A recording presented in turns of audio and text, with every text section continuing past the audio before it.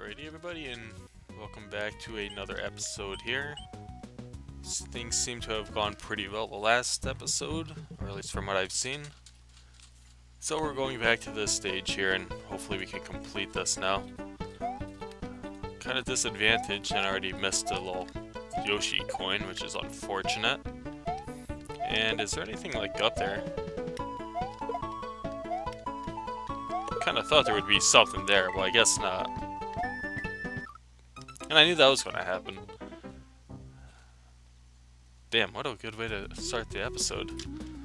But yeah, so the last episode, well, the first in a really long time, actually worked out. You know, despite the fact that this is a completely new setup that I'm working with here. And just kind of getting back to the swing of things. Which is good times all around. And oh yeah, that's right. Really? Okay. And apparently I'm very rusty still. Or at least today, at least. But that's okay. That's okay.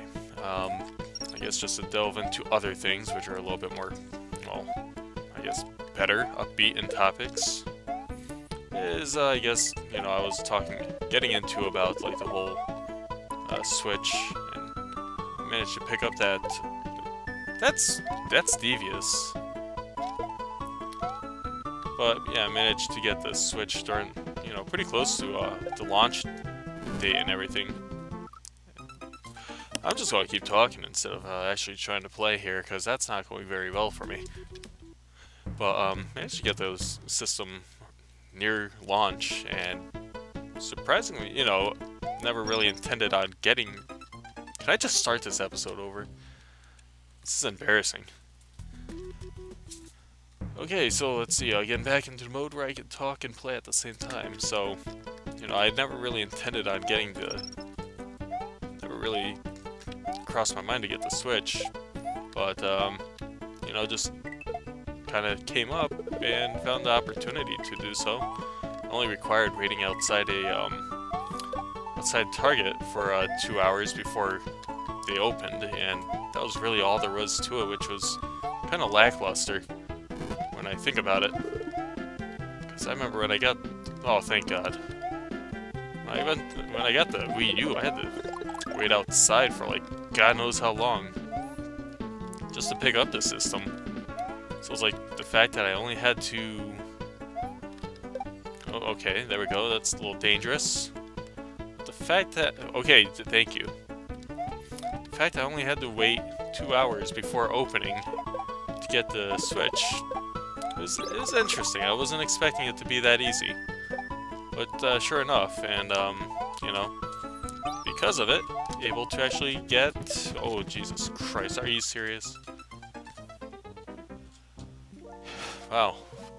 Epic fail, yes, the greatest degree ever, or possible. That was horrible. I should just start this whole episode over. That was awful. Alright, this is different. This is going to be different this time. So, I mean, yeah, only 2 hours, able to get the system. It was very odd, too, because there was, like, one guy who ended up not even waiting for the Switch, but he just came early so he could pick up, like, you know, some everyday items, I guess, which was a little funny since everybody else was just so nervous right now. Oh, because of that. Stupid little Koopa just goes a little bit over the edge and then you're dead. And I don't think I'm ever going to beat this stage because I'm doing so horribly today. Well, yeah, I was saying that there's one person who actually showed up to the line, but they were not waiting for the Switch. He was just there for everyday items, and well, it's safe to say I'm sure he got it, but it's a little odd, to say the least. But nonetheless, worked out. Was able to get the system and able to play. Let's see, what the hell's the name of that game? Breath of the Wild. Haven't beaten the game yet, so can't really say much about it, and of course I got hit. Of course I got hit. And I get a mushroom for my efforts. Thank God. And where does this lead to? Oh, gotcha. Just a coin. Played a little bit of Breath of the Wild, and I have not beaten it yet. It's been pretty fun so far of what I've tried of it. So I got like very, Are you serious? Really? Holy shit, I'm just getting freaking stomped on here. Alright, make this count, man. Oh, thank God. All I need is a break. That is all I really need right now. I mean, sure, I took a 5-month break already. Although I don't really call it a break, because I think breaks would have been more pleasant, I guess. Indicate that you were on vacation or something. That was definitely not the case. Just doing a shitload of, This is going to kill me somehow, isn't it? No, it's not, but I'm really nervous that it will kill me ultimately. Suck on this, sucker. Yeah, I'm a little afraid of you actually, like, jumping and stuff. Oh, Jesus.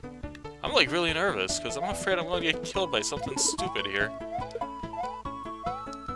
Because we've already seen that I'm able to get killed pretty easily. It's like, shit, man. Alright, get rid of those guys. Those guys scared the hell out of me, and yeah, there we go, that's how it's done. Son. Only took how many tries? Oh shit, I suck. Yeah, Breath of the Wild, I tried that. Played it a little bit. Haven't really gotten far into it though. Unfortunately. I think I'm just pretty much getting... Oh! Nemo Dreamland. Hell yeah, I gotta get into this game. I love this music so much. I guess I can kind of transition to a little story that, I don't know, I guess during the time away, I was thinking about this game a lot too, where Nemo's Dreamland, or Dream Master. And, yeah, apparently it was, like, had its beginnings, like, long time ago, like early 1900s. And it began as a comic strip, and then a animated movie, or a silent movie. Which was interesting. I mean, saw some of the comic strips and everything, and you know, it's definitely a different culture back then. I mean, just the way people spoke and everything, which I thought was interesting, I guess, from a historical point of view. But it was interesting, though. I mean, just seeing like where its beginnings were and all that junk, because you know, for the longest time, I thought it was just really if anything, I was more surprised the fact with that it was a movie. I think it starred Fred Savage too as Nemo. I'm thinking, but yeah, that's where I thought the game come from, where the game just was an original idea. But sure enough, it was a silent animated film, I guess. Back in the 1900s, early 1900s, I should say. Just feels really, I don't know, ancient thinking that back, but that far back. Early 1900s, nothing really crazy to think about for that, I would say. But yeah, read some of the comic strips, and you know, they were what they were. I mean, kind of came up with some key techniques, I guess, when it comes to animation during that time. And no more Nemo Dream Master music, so it kind of destroys the whole, you know, talking about it bit. And of course I would get hit by that. Are you serious? You want to get killed? There we go. Yeah, you're a champ. Alright, so no more Nemo Dreamland music. That was kind of a buzzkill. Oh, Jesus. Alright, they come in pairs, apparently. Oh, the freaking bats. Oh, boy.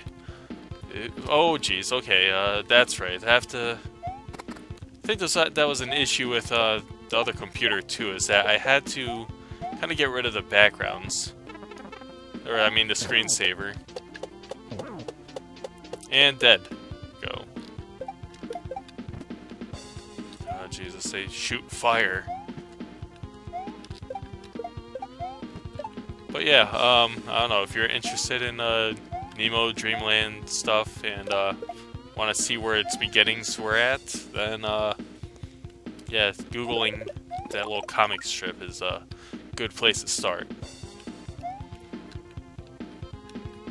I just thought some of the characters were like strange and everything. I think the strip started like 1903 or 5 or something, and the whole objective was the guy to get to Dreamland, and he didn't do so until like, I don't know, maybe a year into the comic starting. And thanks a lot, Bat, you bastard. Well, I saw that coming. Took like a year or so for Nemo to actually reach Dreamland. Because I guess the king of Dreamland was looking to, I guess, kidnap him. Be a plaything for his daughter. Not in a sick way, of course, you know.